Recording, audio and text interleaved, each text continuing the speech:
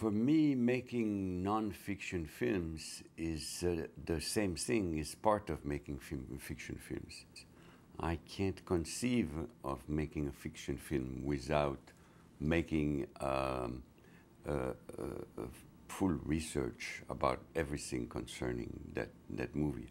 Very often I end up doing a documentary on the subject that I'm going to film. So for me, they go together completely. I do a documentary work on every fiction film, and I try to introduce fiction in the documentaries that I made, because I like to make documentaries about characters, about people. My way of doing documentaries is just to go and to have a subject, and of course to know as much as possible about that subject, and to film as much as possible, and then to do the documentary and the editing. I mean, how can you know ahead of time what you're going to be discovering? It's an adventure. It's a discovery. All the new wave, which I was surrounded. It was part of my background at the beginning. Was influenced by the documentary aspect of filmmaking. André Bazin wrote very important pieces about documentary and Flaherty and Louisiana Story. Then Jean Rouch came along. He was an anthropologist who was making documentaries and made a movie called Moi un Noir, I a Black. It was a black man of Africa. And then Jean-Luc Godard, when he wanted to start À Bout de Souffle, he wanted to call it Moi un Blanc. And that was an homage to Jean Rouch. So there was always an interpenetration of the two.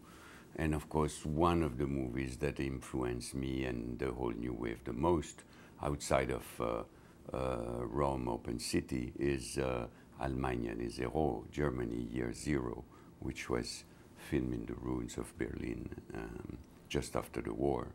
And there was a very strong documentary aspect, because you could not recreate a capital in ruins like that.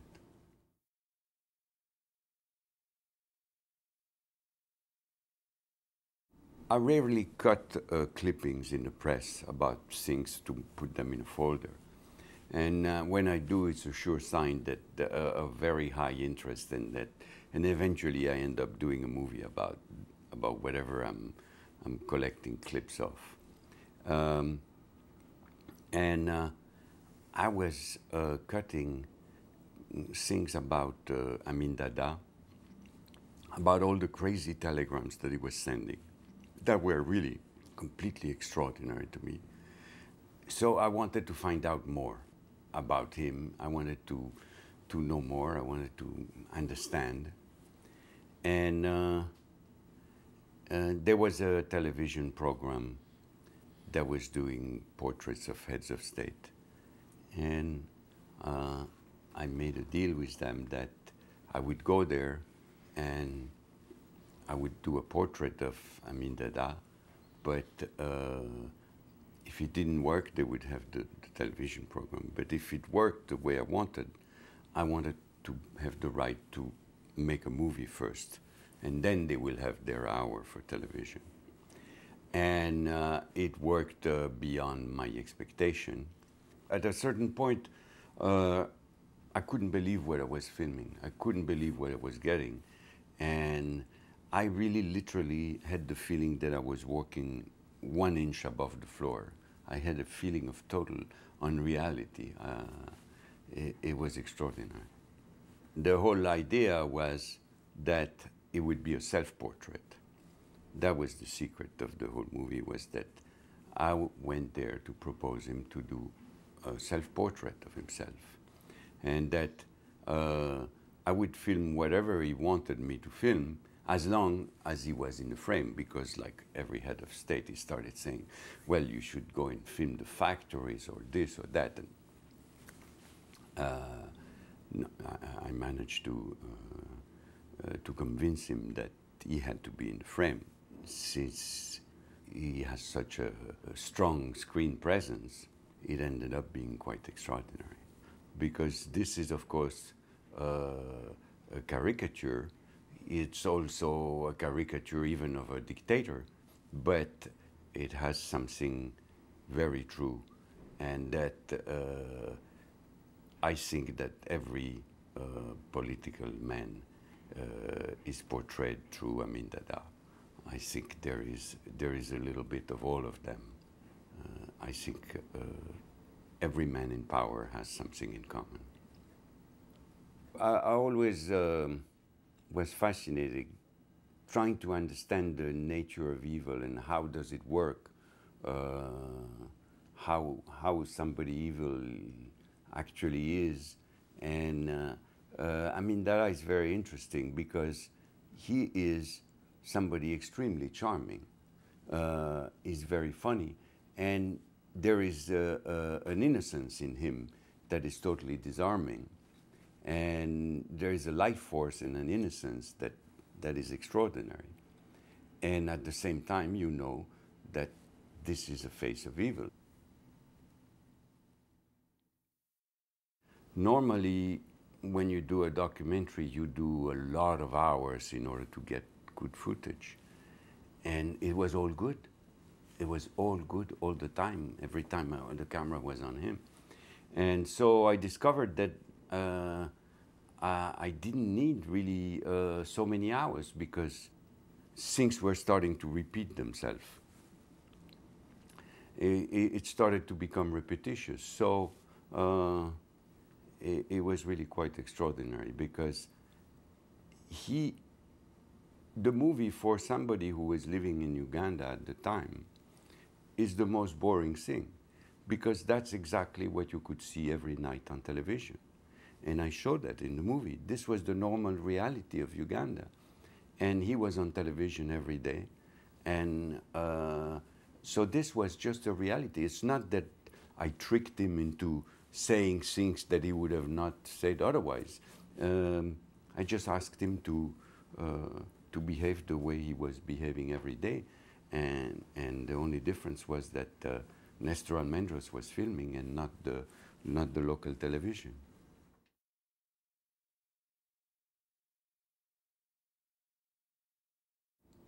Nestor Almendros came to Paris from Cuba, and he had made some documentaries there. I didn't know that. I just saw a guy that was a political refugee that had no money at all, and that was willing to work for free as anything on movies. And of course, the only thing he could do was to take photographs because the crew was there. And we discovered that he was a cameraman. One day when on a movie of Romer in Place de l'Étoile, the cameraman walked out of the movie because he got tired or he was nervous or whatever. And Nestor stood there and the cameraman had left the camera on the ground. And Nestor was there taking photos and he said, you know, I know how to operate those things. I said, oh, good. So you become the DP. And that's how we discovered that he had done many documentary work in Cuba. It was me, Nestor, and a soundman. And to reload the camera, we had to do it ourselves, which I was not good at it, and Nestor was not good at it. So it was pathetic. We were reloading the film ourselves. It actually got pretty frustrating because we missed a few things because we were reloading ourselves. We were using reversal film, which is very good quality. At the time, it was the best possible quality. And only recently, when I did the transfer to video, instead of starting from because then it was blown up to 35, but for this transfer, I started back with the absolute original Ektachrome footage, which I had never seen because it was like a negative. It was a positive, but it was treated as negative and it was used but it was something that I had never seen. And I was so ravished because the color looked 10 times better than the 35 millimeter prints that I had seen all my life.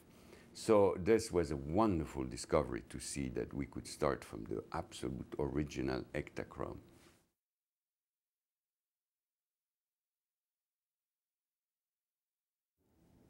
We would show up every day to the Ministry of, I don't know if it was called propaganda or information ministry. And we would say, so is he going to see us today? What is he doing? What does he want to do today? And they would always have something for us to go, or something that he had organized or that we had concocted together. And of course, I encouraged him every time. He said he started talking about the Golan Heights and how it should be taken back from the Israeli. And I said, how are you going to do this? I can show you. I can show you. And then we find ourselves a few days later with the Ugandan army, and he's on a tank, and there is a little hill that he has decided is the Golan Heights, and we're taking over the Golan Heights. He's making the movie. The proof is that at one point a helicopter comes, and he says to the camera, "Film the helicopter," and Nestor takes it and pans to the helicopter. So this was the relationship we had. This was the game. The game was the camera has a power. The camera has an incredible power. It's a tool of power where you can have people do things for the camera.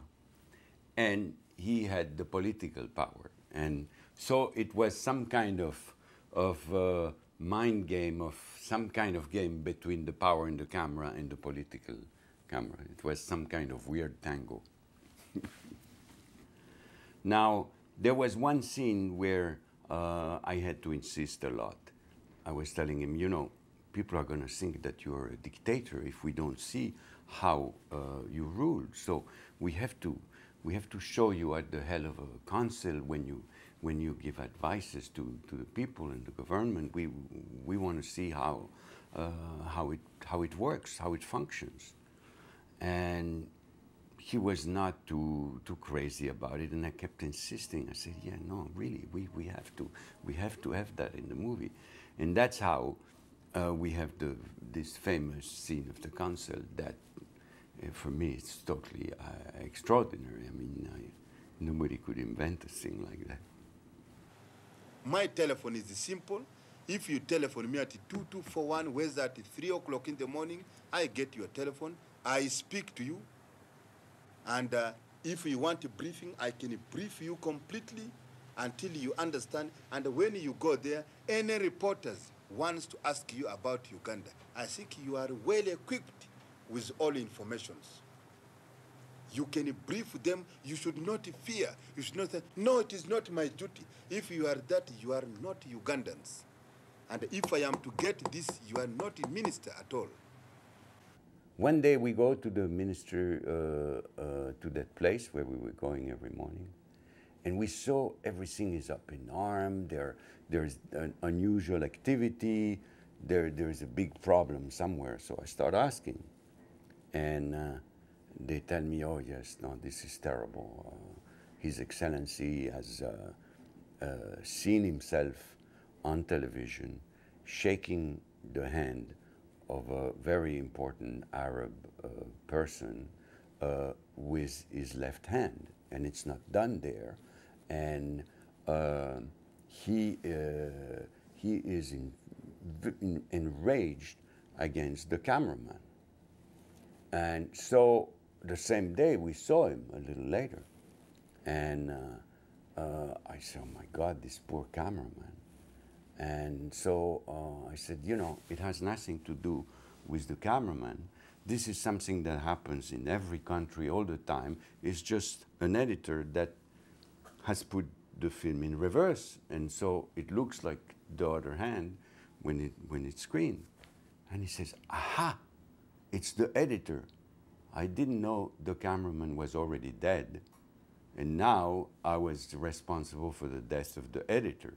So I decided, okay, I better not speak anymore. Because, you know, everybody was being given to the crocodile. And sometimes at night, suddenly the electricity would run out. And it was not every time, but I was told that very often was because the dam was stopping to function, the turbine, because the crocodile were not eating all the dead bodies. There were too many. And the dead bodies were getting caught in the thing, and so there was no more electricity. And there was one thing that I really wish I could have filmed, because that was very extraordinary. There was some meeting with business people that were coming to invest, and he had 4 businessmen in jacket and ties, white, carry him the same way the white man used to be carried in the old days, in the colony times, on a chair, and with, I don't know how you call it, you know, this. So there were 4 people. He was sitting in some kind of chair throne, and there were 4 white men who was carrying him to a meeting. There is a photo of that, and that's a fantastic scene that I would have loved to have filmed. And I would love to actually do a part 2. I don't know if it will be another hour and a half, but certainly a half an hour. I keep dreaming about going there and see. I have the scenes in my head. Maybe I'm just doing a fiction movie, but I have the scene in my head. From what I know, that he lives in a modest condominium with one of his 4 wives and 25 of his 50 children, and they go picnicking in the desert in big minivans, and then in the morning he goes and leaves to the world press at a stand where he can consult it without buying all the papers. So I already have the scenes, but I don't know if they correspond to the reality. And of course, I would never do anything that doesn't correspond to reality. But I'm pretty sure it's a little bit like that. And I'm sure he has not changed so much.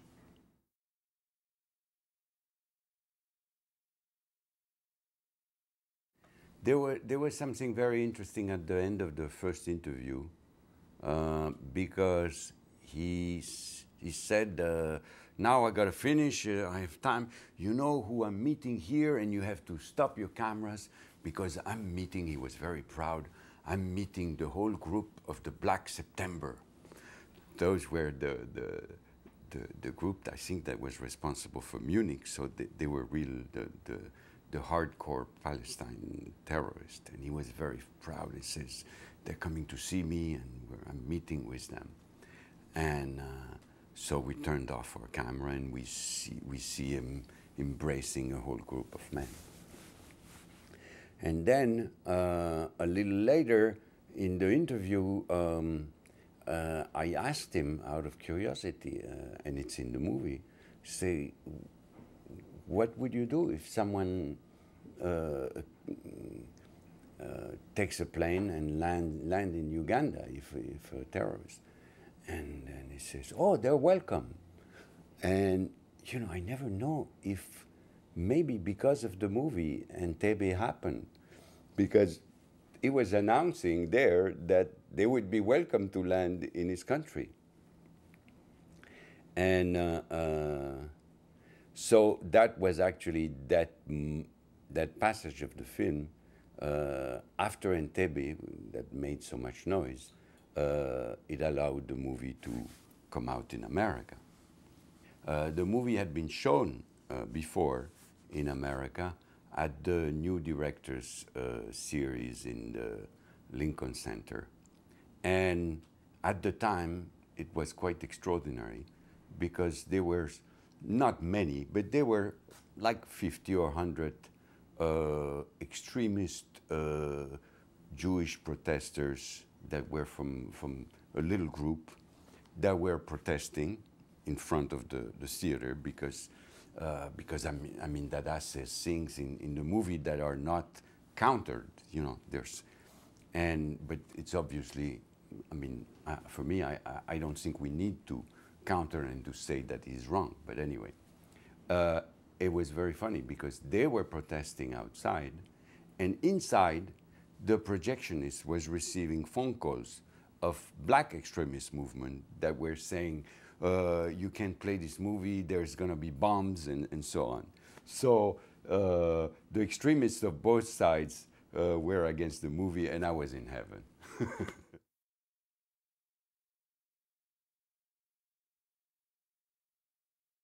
When the movie was finished, there was a television version that was an hour version, and that was part of the original contract of the movie, and that was the version that I had sent him. And then I put in the theaters my version, which was 1 hour and a half. And the success was tremendous, was absolutely extraordinary. It played for 1 whole year in Paris. And it was playing also in London. It was playing all over the world. So there was big news, there were articles in Newsweek and so on. And in all the articles, it was mentioning that the people were laughing like if it was a comedy, that there were as many laughs for a documentary that for a comedy, like The Dictator of Chaplin or something like that. And so he got suspicious, and he actually he claims that he had agents in England that went and transcribed the whole movie in a theater, and send him the transcript. And then he read it, and he decided that there's a few things that he didn't like. But there were a total of 2 minutes and a half that he wanted cut. I said, no, I refuse to cut. And the law is very strong in France. Protect the authors. The copyright is a real copyright and protects you completely. And so I refused to cut, and he took all the French citizens of Uganda, wherever they were, he took them and put them in a hotel in Kampala. They were all in this hotel. He put the army around the hotel, and he gave them my phone number in Paris. And he said, if you don't want to stay here too long, just call this man and explain him you don't want to stay here. People were with their babies. They were calling me at 3 o'clock in the morning. Please. And so he actually succeeded in making me cut those 2 minutes, because I prefer to cut a little bit of film than him to start to cut heads. And so it was really censorship by hostage.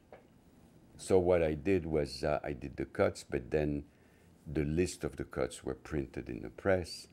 I had a blow-up of the list of the cuts. And in the movie, whenever there was a cut, I was saying, cut number 1 here, so many seconds. And so the people could reconstruct the movie when they were coming out of the theater, looking at the list. And as soon as he was not in power, I put the cuts back into the movie. We put back the images, but there was one line of voiceover that got lost. It was the last phrase of the film. It would have been heard right here over this image.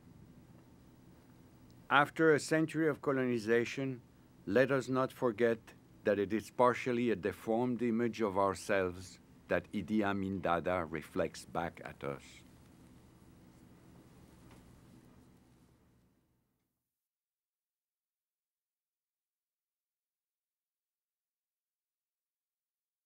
I think it's a unique movie because to be able to get close to a dictator like that, and to get really inside his mind and the way things actually are working is something very unique. And I must say it's a little bit because of his innocence that we were able to do that. And so that's the only thing which makes me feel a little bad. But then I have to think about all his victims, and then I feel better. There is a lot of humor in him. And I actually did the movie to try to understand how much humor, how much seriousness, what was this mixture. And I was trying to understand him. And right now, I can watch this movie again, and I still don't know. And I still don't know. When he says that he's collected money for the British who are starving, and we see that he has done it a couple of times, and I don't know if it's an ironic slap in the face to the ex-colonial power, or if it comes from the heart and if it's serious. And I could never really be sure. And this is fantastic. And I don't know how it could be both. For me, this is a subject of endless fascination. And this is the one of my movies that I never get tired of looking. I could watch this movie 1,000 times. I never get tired.